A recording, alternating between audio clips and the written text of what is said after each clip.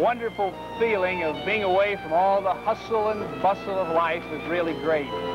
But sometimes you get that eerie feeling that it isn't true, that you're actually just caught in a web.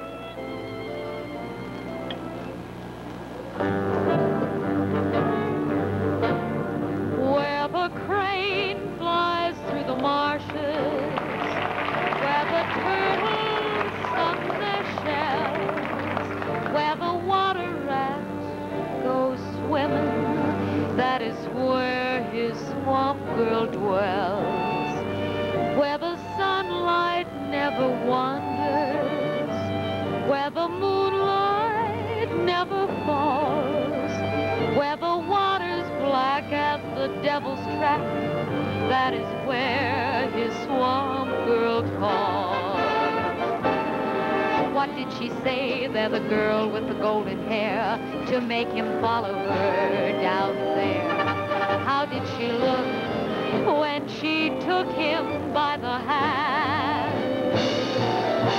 Tonight her hair will float in the water, and the gold will no longer shine. It will spread like a fan in the water while she makes a mysterious sign. I have seen that sign before. Her eyes aren't like the whippoorwill, and her eyes aren't like the fawn. Her eyes are like the diamond back that stretches in the dawn. Yes, I have seen her, I have seen the swamp girl. I'll remember soon where it was. And if you see her, believe me, you must flee her. Never follow where disillusion lies, or you will go with the girl with the golden hair, down there where her work is done.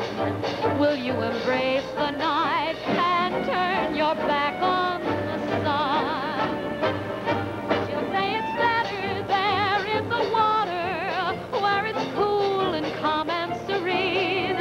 She will call, come to the water, to a world made of emerald green. I have heard that call before. I can hear it when I'm weary. I can hear it when I'm ill. I can hear it when the joy of living seems to have lost its thrill. For the swamp girl lives inside of me, and she leaves me pale.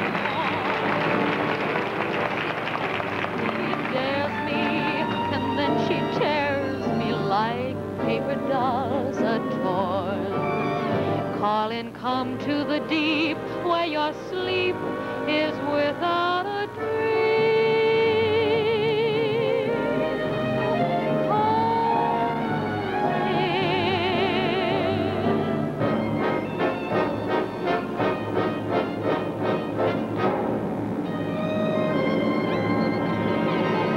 Lovely May Edwards.